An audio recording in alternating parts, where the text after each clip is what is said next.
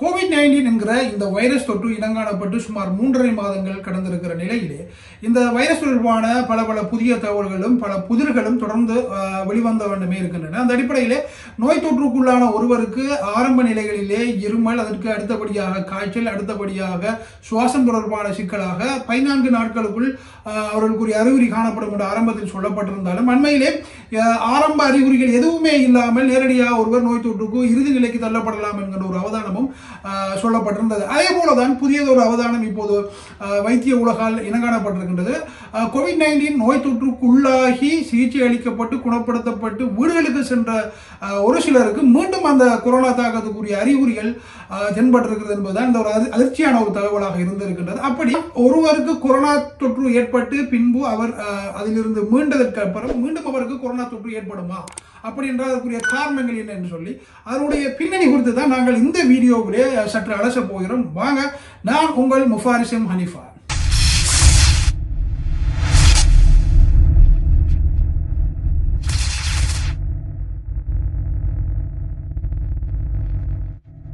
கடந்த ஏப்ரல் 12ஆம் தேதிய தரவுகளின்படி தென்கொரியாவிலே மட்டும் சுமார் 111 நோயாளிகள் ஏற்கனவே அவர்கள் COVID-19 தொற்றுக்குள்ளாகி குணப்படுத்தப்பட்டு மீண்டவர்கள் 111 பேர்களுக்கு மீண்டும் அந்த COVID-19 டெஸ்டிலே அவர்கள் பாசிட்டிவ் என்று சொல்லி அவர்கள் இனங்காணப்பட்டிருக்கிறார்கள்.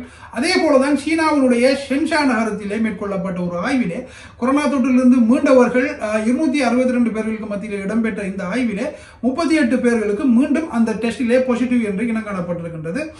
சாதாரணமாக WHO இந்த COVID-19 தொற்று சம்பந்தமாக கிளினிக்கல் மேனேஜ்மெண்ட் கைட்லைன்ஸ் என்று சொல்லி ஒரு கைட்லைன்ஸ் வெளியிட்டிருக்கிறது. இந்த கைட்லைன்ஸிலே நோய் தொற்றுக்குள்ளான ஒருவரை எவ்வாறு அவருக்குரிய ட்ரீட்மெண்ட் செய்ய வேண்டும் என்று அதிலே அந்த கைட்லைன் சொல்லுகிறது. அந்த அடிப்படையில் நோய் தொற்றுக்குள்ளான ஒருவரை தனிமைப்படுத்தி அவருக்குரிய சிகிச்சை அளிக்கப்படும். 14 நாட்களுக்கு அவருக்குரிய சிகிச்சை அளிக்கப்பட்டு அதன் பிற்பாடு 14வது நாட்களுக்கு பிற்பாடு அவருக்குரிய அந்த PCR டெஸ்ட் என்று சொல்ற அந்த டெஸ்ட் இடம்பெறும். அந்த டெஸ்டிலே அவருக்கு நெகட்டிவ், உடம்பிலே எந்த ஒரு வைரஸும் அந்த COVID-19 வைரஸுக்குரிய அந்த வைரஸ் தாக்கம் இல்லாத பட்சத்திலே நெகட்டிவ் என்ற ரிசல்ட்ஸ் வரும். அந்த ரிசல்ட்ஸ் வந்ததுக்கு பிற்பாடு மீண்டும் 2வது தடவையாக 24 மணித்தியாலங்கள் கழிந்த நிலையிலே அந்த மீண்டும் அந்த PCR டெஸ்ட் மேற்கொள்ளப்படும். அந்த டெஸ்டிலும் நெகட்டிவ் என்று வரும் பட்சத்திலே தான் அவர் இந்த நோயிலிருந்து பூரணமாக குணப்படுத்தப்பட்டுள்ளார் என்று சொல்லி அவரை வீடுகளுக்கு திருப்பி அனுப்புவார்கள். இதுதான் இந்த COVID-19 நோய் தொற்றுக்குள்ளானவர்களுக்கு அளிக்கப்படுற சிகிச்சையினுடைய முறையாக உலக சுகாதார நிறுவனம் வெளியிட்டிருக்கிற கைட்லைன்ஸ்.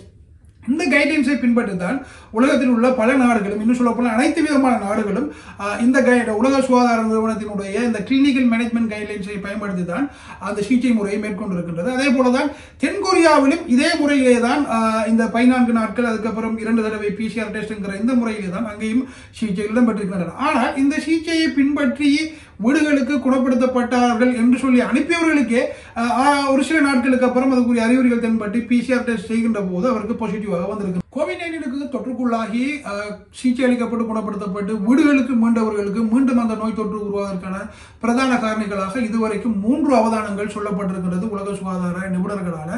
அந்த அடிப்படையிலே முதலாவது அவதானம் தென்கொரியாவிலே உள்ள centre for disease control and prevention என்று சொல்ற ஒரு நிறுவனம். உங்களுக்கு தெரியும், நான் ஏற்கனவே சொன்னது போல தென்கொரியாவிலே தான் சுமார் 111 பேருக்கு கடந்த 12ஆம் தேதிய தரவுகளின்படி மீண்டும் அந்த நோய் தொற்றுக்குரிய அறிகுறிகள் தென்பட்டிருக்கின்றது.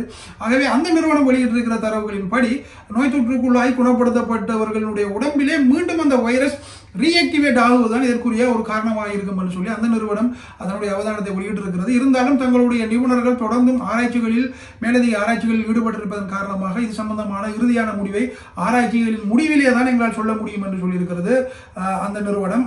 இதற்கு மாற்றமாக 2வது தரப்பினருடைய அவதானமாக இருந்து கொண்டிருக்கின்றது.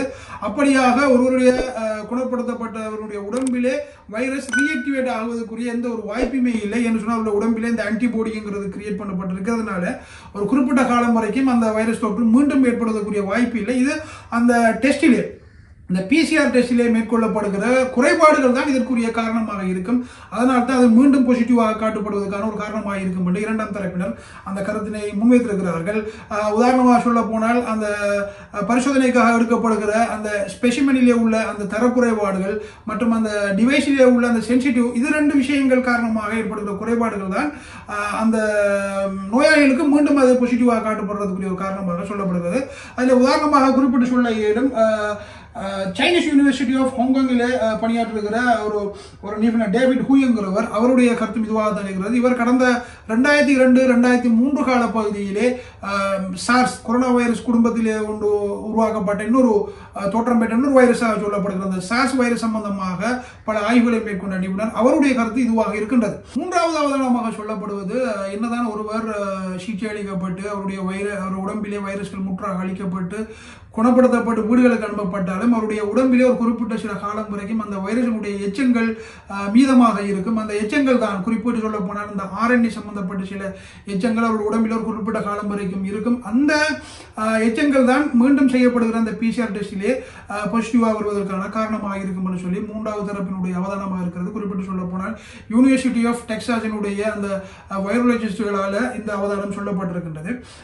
RNA என்றால் என்ன என்கிற ஒரு கேள்வி ஒன்று வரும். சாதாரணமாக மனிதர்களுக்கு ஜீன் இந்த DNA எப்படியோ அதுபோலத்தான் இந்த வைரஸ்களுக்கு RNA என்று சொல்லலாம். சுருக்கமாக ரொம்ப டெக்னிக்கலாக இல்லாமல் சில வித்தியாசங்களை பார்ப்போமாக இருந்தால் சாதாரணமாக மனித உடம்பிலே ஒரு DNA RNA வரும், RNA ஒரு புரோட்டீன் வரும், இப்படித்தான் அந்த டிரான்சிஷன் நடக்கும். ஆனால் இந்த வைரஸ்களில் DNAங்கிறது இருக்க மாட்டாது. DNA உடைய ஒரு பாதி வடிவமானு சொல்லலாம். RNA மாத்திரம் தான் இருக்கும். இந்த RNA புரோட்டீன் உருவாகும். ஆரம்பத்தில் இந்த வைரஸ் எப்படி இருக்கும்னு சொன்னால் இந்த காற்றிலே அல்லது அந்த உயிருள்ள உடல்களுக்கு அப்பாலே இது வெறும் ஒரு உறங்கு நிலையில எப்படி ஒரு வித்து உறங்கு நிலையில இருக்குமோ அந்த ஒரு நிலையிலே தான் இந்த வைரஸ்களும் இருக்கும். இந்த வைரஸ்களால் தானாகவே வாழ முடியாது, தானாகவே பெருகிக் கொள்ளவும் முடியாது. ஆனால் ஏதாவது ஒரு உயிரினத்தினுடைய செல்லுக்குள் இந்த வைரஸ் செல்லும் போது அதிலே உள்ள அந்த RNA வேலை செய்ய தொடங்கும், ஆக்டிவாக தொடங்கும். அந்த RNA ஒரு செல்லிலே தாக்கப்பட்டதும் அதே போல பல வைரஸ்களை பல மடங்காக்கி பெருக்குவதுதான் இந்த RNA உடைய வேலையாக இருக்கிறது. ஆகவே இந்த RNA உடைய எச்சங்கள் உடம்பிலே எஞ்சியிருப்பது தான் இதற்குரிய அந்த மூன்றாவது தரப்பினுடைய அவதானமாக இருப்பதாக சொல்லப்பட்டிருக்கின்றது. சாதாரணமாக ஒரு வைரஸ் தொற்றுக்குள்ளாக்கப்படும் போது வைரஸ் தொற்றுக்குள்ளாக்கப்படுகிற கணத்திலே இருந்து நம்மளுடைய உடம்பினுடைய நோய் எதிர்ப்பு மண்டலம் அந்த வைரஸோடு போராட தொடங்கும். இந்த போராட்ட களத்திலே சுமார் 7 தொடக்கம் 10 நாட்களுக்குள் அந்த வைரஸுக்கு எதிரான ஆன்டிபாடியை நோய் எதிர்ப்பு சக்தியை நமது உடம்பு இயற்கையாக உருவாக்கி கொள்ளும் திறன் கொண்டது. இப்படியாக உருவாக்கப்படுகிற இந்த ஆன்டிபாடியானது ஒரு குறிப்பிட்ட காலம் வரைக்கும் அந்த உடலிலே இருக்கும். ஏன்னு சொன்னால் மீண்டும் அந்த நோய் தொற்றில் இருந்து பாதுகாத்துக் கொள்ளும் முகமாக இப்படித்தான் நம்மளுடைய உடம்பினுடைய நோய் எதிர்ப்பு மண்டலம் குறிப்பாக அந்த வைரஸ் தொற்றுகளிலே இயங்கிக் கொண்டிருக்கின்றது சொல்லலாம். கடந்த காலங்களிலே ஏற்பட்ட இந்த வைரஸ் தொற்று சம்பந்தமான ஆன்டிபாடியினுடைய காலத்தை பார்க்கின்ற போது 2002-3 காலப்பகுதியில் இடம்பெற்ற இந்த சார்ஸ் வைரஸ், அதுவும் இந்த கொரோனா வைரஸ் குடும்பத்தில் இருந்து ஒரு வைரஸ் தொற்று இனங்காணப்பட்டது. அந்த சார்ஸ் வைரஸ் தொற்றுக்குள்ளான அவருடைய உடம்பிலே உருவாக்கப்பட்ட ஆன்டிபாடியானது சுமார் 2 தொடக்கம் 3 வருடங்கள் நீடித்திருந்ததாக ஆய்வுகளிலே கண்டறியப்பட்டிருக்கின்றது. அதே போல 2012 தொற்றுக்குள்ளான இந்த MERS வைரஸ் சம்பந்தமாக உருவாக்கப்பட்ட இந்த ஆன்டிபாடியானது சுமார் 1 வருட காலம் வரைக்கும் அந்த குறிப்பிட்ட நோய் தொற்றுக்குள்ளான உடம்பிலே இருந்திருக்கின்றது. இப்படியாக இந்த 2 வைரஸ்களும் இருக்கின்ற போது இந்த COVID-19 தற்போது இருக்கிற இந்த COVID-19 அந்த தொற்றுக்குள்ளாகி மீண்டவர்களுடைய உடம்பிலே ஏற்படுகிற இந்த ஆன்டிபாடியானது எவ்வளவு காலத்துக்கு நீடிக்கும் என்கின்ற ஒரு பெருத்த கேள்விக்குறியும் இடத்திலே மருத்துவ உலகம் சந்தித்திருக்கின்றது. அல்லது ஒரு குறிப்பிட்ட ஒரு குறுகிய காலமாக இருந்தால் மீண்டும் மீண்டும் நோய் தொற்றுக்குள்ளானவர் குணப்படுத்தப்பட்டாலும் மீண்டும் மீண்டும் சுழற்சி முறையிலே அவர் அந்த நோய் தொற்றுக்குள்ளாகக்கூடிய ஆபத்து இருக்கின்றது. இதில் இருந்து அந்த உலகம் மீளவே முடியாதா என்று சுகாதார உலகம் தற்போது சிந்தித்துக் கொண்டிருக்கின்ற ஒரு அபாய நிலையும் ஏற்பட்டிருக்கின்றது. இது சம்பந்தமாக உலக சுகாதார நிறுவனம் தற்போது கடந்த ஏப்ரல் 11ஆம் தேதியும் கருத்து வெளியிட்டிருக்கிறது. அதாவது இந்த அவதானம் குறித்து உலக சுகாதார நிறுவனம் தங்களுடைய நிபுணர்களை கொண்டு மேலதிக ஆராய்ச்சிகளில் ஈடுபட்டிருப்பதாகவும் ஒவ்வொரு தனிநபர்களுடைய அந்த டெஸ்ட் ரிசல்ட்ஸையும் நாங்கள் ஆய்வுக்குட்படுத்தி பரிசோதித்துக் கொண்டிருப்பதாகவும் சொல்லியிருக்கிறது. ஆகவே இது சம்பந்தமாக ஒரு உறுதியான ஒரு நிலைப்பாட்டுக்கு முடிவுக்கு வருவதற்கு போதிய தரவுகள் இன்னும் போதாமையாக இருக்கின்றது. ஆகவே ஒரு சில நாட்கள் எங்களுக்கு இன்னும் கால அவகாசம் தேவைப்படுவது என்றும் கையை விடுத்திருக்கிறது இந்த உலக சுகாதார நிறுவனம். இந்த விடயம் சம்பந்தமாக நாளுக்கு நாள் பல புதிர்களை கட்டவிழ்த்துக் கொண்டிருக்கின்ற இந்த வைரஸை எப்படி எதிர்கொள்வது, இதிலிருந்து எப்படி மீண்டு கொள்வது என்று சொல்லி ஒட்டுமொத்த உலக நாடுகளும் இந்த சுகாதாரத்துறையினரும் தலையை பீத்துக் கொண்டிருக்கிறார்கள். ஆகவேதான் இந்த நோய் தொற்றிலிருந்து நோய் தொற்று ஏற்படாமல் நம்மளை பாதுகாத்துக் கொள்வதுதான் இருப்பதிலே ஆகச்சிறந்த ஒரு அறிவார்ந்த செயலாக இருந்து கொண்டிருக்கின்றது. வருமுன் காப்பதே சிறந்தது.